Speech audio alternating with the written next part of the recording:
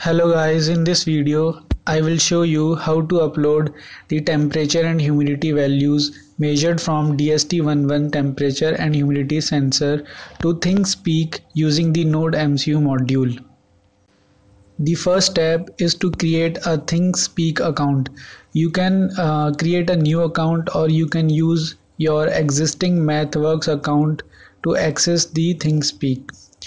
So first of all, you have to create a new channel. For that, follow the instructions given on the screen to create a new channel. In this video, I am creating the new channel as per my requirement, which is to display the temperature and humidity values. In this example, we have to upload the temperature and humidity values from the Nodemcu to the Thingspeak. So for that we need write API, which is present in the API key section. So copy the write API key value and the channel ID value and copy these value to your Arduino IDE sketch.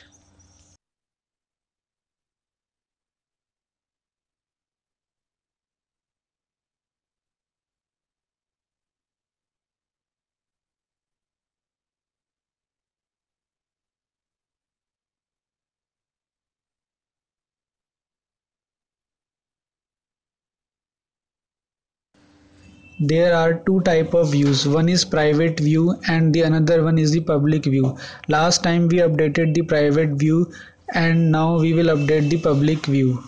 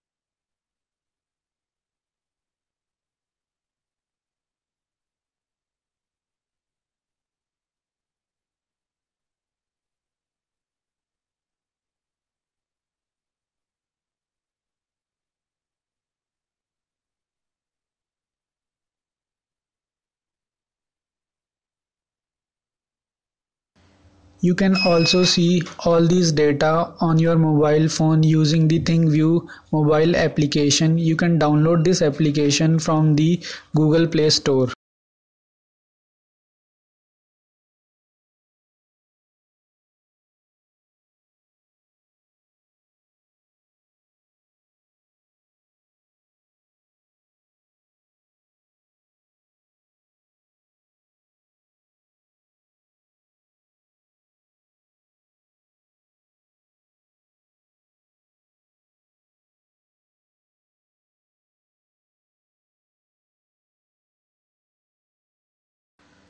If you like this video, please subscribe to our channel and stay updated. Thank you.